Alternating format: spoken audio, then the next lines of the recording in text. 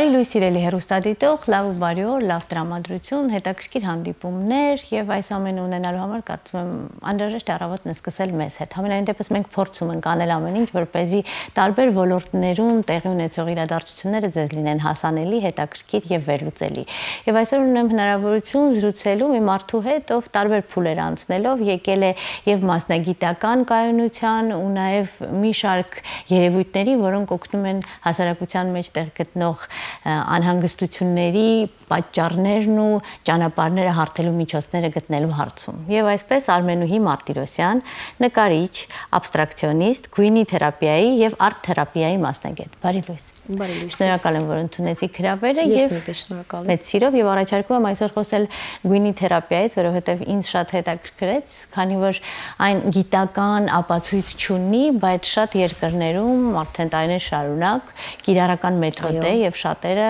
իրենց խաղաղությունը, հոգու եւ մարմնի խաղաղությունը գտել են այս թերապիայի միջոցով։ Ինչպես դուք եկաք գունաթերապիային, որպես նկարչուհի, ով բավականին լավ ծանոթ է յուրաքանչյուր գույնի խառնվածքի հետ։ Այո, հիմնականում նկարչությունը ինձ բերեց դեպի այդ ճանապարհը, որովհետև աշխատելով գույների հետ եւ հասկանալով, որ այսօր այս գույնը քեզ ինչ ավելի տվեց կամ չտվեց, ժամանակի իհարկե դա մեկ օրվա խնդիր չէ, տարիների խնդիր է, եւ ինձ հետաքրքրեց, որպես ուսումնասիրեմ, երբ ուսումնասիրեցի բնականաբար on-line ինտերնետով եւ ամենաշատը այստեղ եղավ անձնական փորձը, երբ հոգեբանական շատ կենտրոններից ինձ հրավիրում են եւ այնտեղ ես այդ փորձը ցույց եմ տալիս նրանց հետ բավական երկար ժամանակ է, այսինքն մեկ օրում ժամը 12-ից մինչև ժամը 7-ը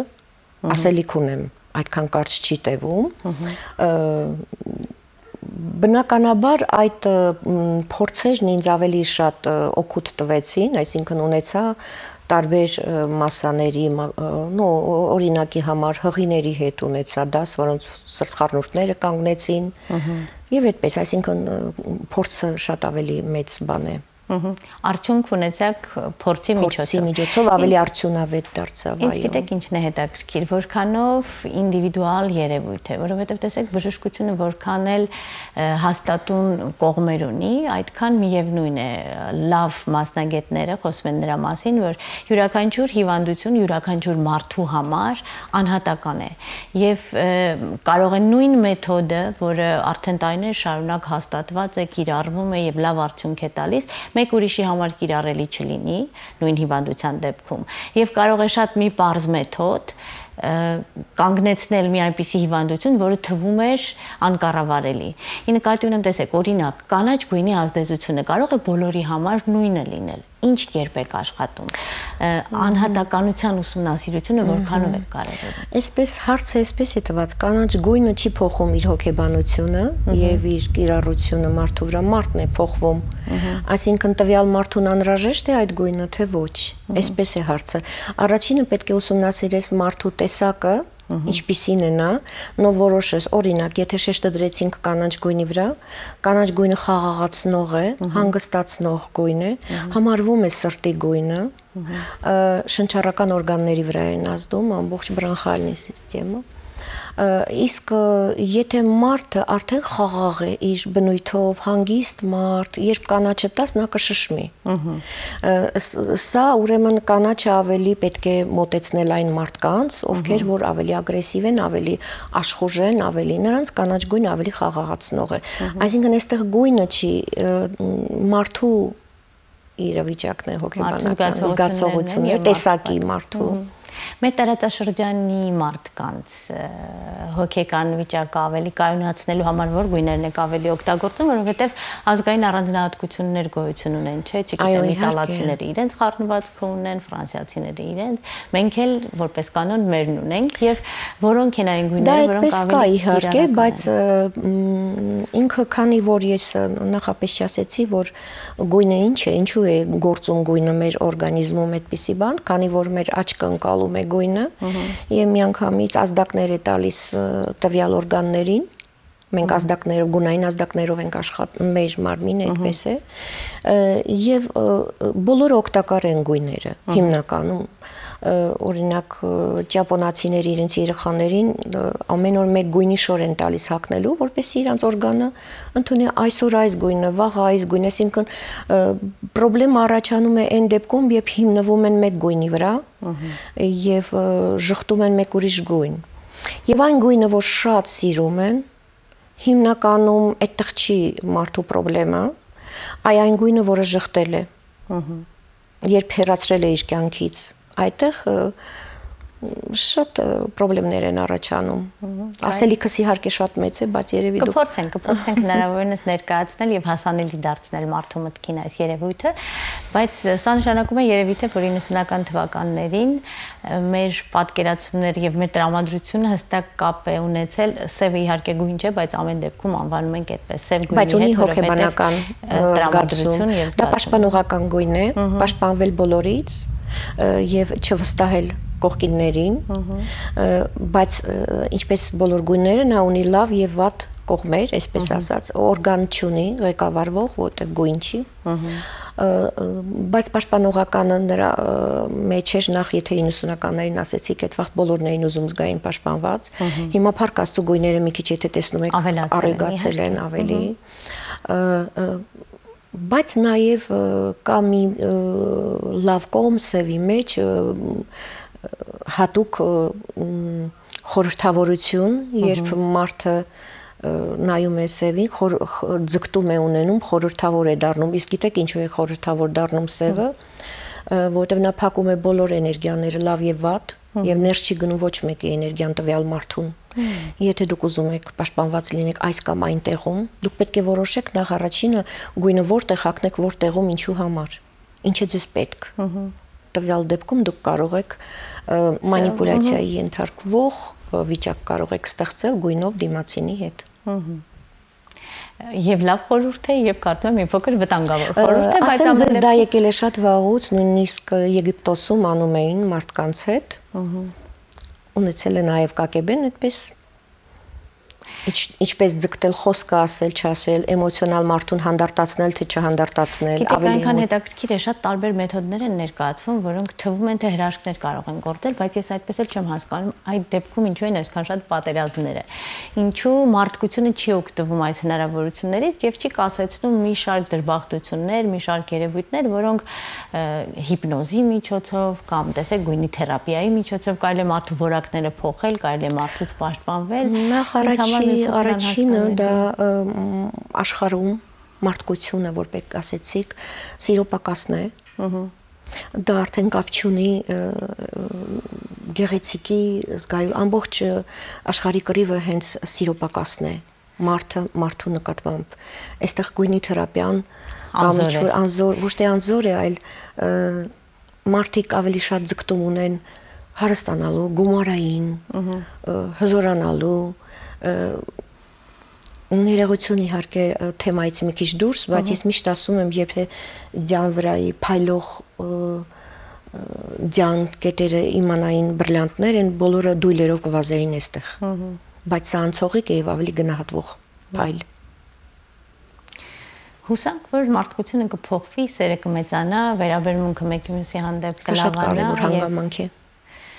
Գեղեցիկի ծնունդը ավելի հավանական կլինի։ Գիտեք ինձ ինչն է նաև շատ հետաքրքիր, գուցե սխալվում եմ, բայց հիշողությանս մեջ մի այդպիսի հատված կա, որ յուրաքանչյուր գույն ունի իր աուրան, այսինքն ամեն գույն ունի նաև իր գույնը, որը մեզ համար, մեր աչքի համար հասանելի չէ։ Կա արդյոք նման երևույթ։ Ես այդպես չեմ կարծում, դա աուրաները իհարկե ես այդ աուրաների մասնագետը չեմ գունային, չնայած գիտեմ որ գույնը որ օրգաններն են տիրապետում, բայց զուտ ես հիմա ձեզ ասեմ, որ այ հիմա իմ հագած գույնը, սա սիրո գույնն է, եթե սիրուց խոսեցինք, սիրո գույնը որն է, սա սիրո գույնն է համարվում, եւ նույնիսկ երիտասարդացնում է մեր կլետկաները, բազմացնում է, բայց նայեք ինչ դեպքում պետք է սա պետք լինի մեկին, պետք չլինի մյուսին։ Ինչպիսի որակներ է պետք Եթե սա ներողություն անկալագի չսկի հիվանդություն ունի մարդը, սա վնաս է, որտեղ նա բազմացնում է դա։ Հասկանում եք, այս գույնի թերապիան շատ մեծ ներկապնակ ունի, չեմ կարողանում տեղավորվել, երևի փոքր Ոչինչ, մենք պարբերաբար կհանդիպենք եւ տարբեր հարցերի լուծումները եւ պատասխանները կտանք, բայց ինչպիսի որակներով պիտի օժտված լինի մարդը, որպեսզի սիրո գույնը, բաց վարդագույնը կրի։ Ինչը կնպաստի, որպեսզի նա այդ գույնի էներգիայից օգտվելու հնարավորություն ունենա։ Ես դες ասեմ, սա ոչ միայն կրող մարդուն է օգտակար, նաև հիմա դուք որ նստած եք նայում եք, դուք արդեն արթնանում ա ձեզ մոտ այդ սիրո զգացումը։ Այսինքն կարևորը է այստեղ աչքը ընկալելն է եւ